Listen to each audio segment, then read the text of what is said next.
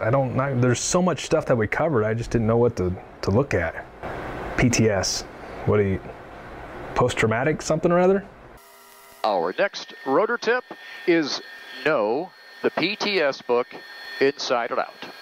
There are no secrets with this one. The FAA publishes exactly what the applicant should be studying for and what to expect on the check ride. One of my personal pet peeves is when a flight instructor calls me, maybe the day before the check ride, and will say something like this. Hey, my student wants to know what areas of operation that he or she should be studying for tomorrow's check ride. Yeah, I'm just sitting here, I'm all anxious about the check ride tomorrow. Hey, I was thinking, what am I supposed to study exactly? There's so much stuff that we covered, I just didn't know what to look at. PTS, what do you, post-traumatic something or other? Oh, the practical test standards. Yeah, I think I got that book. It's a small little book that's the test? Oh, yeah, okay. I think I got it. I'll open it up and see.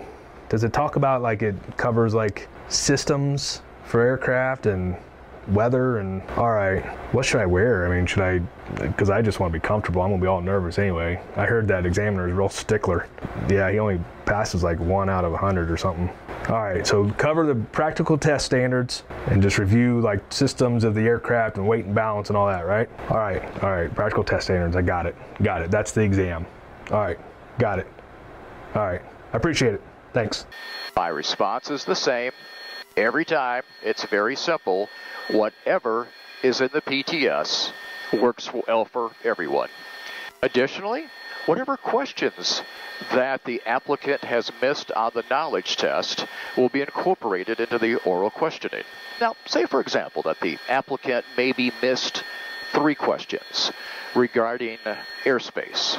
There really is a high probability that during the oral questioning portion of the test that we are going to talk about airspace. So, what do they need to study for? You don't need to call me and ask. Just make sure that they are aware of the practical test guide. It's all fair game. Whatever in there is fair game. Now, again, we can't ask everything that's in that book because it would take a couple of days to go through it. But there are no surprises. Whatever in the PTS will likely, or areas of it, will show up on the practical test.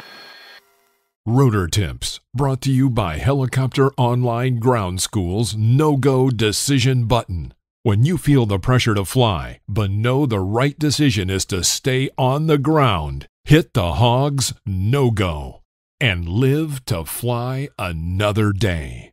Helicopterground.com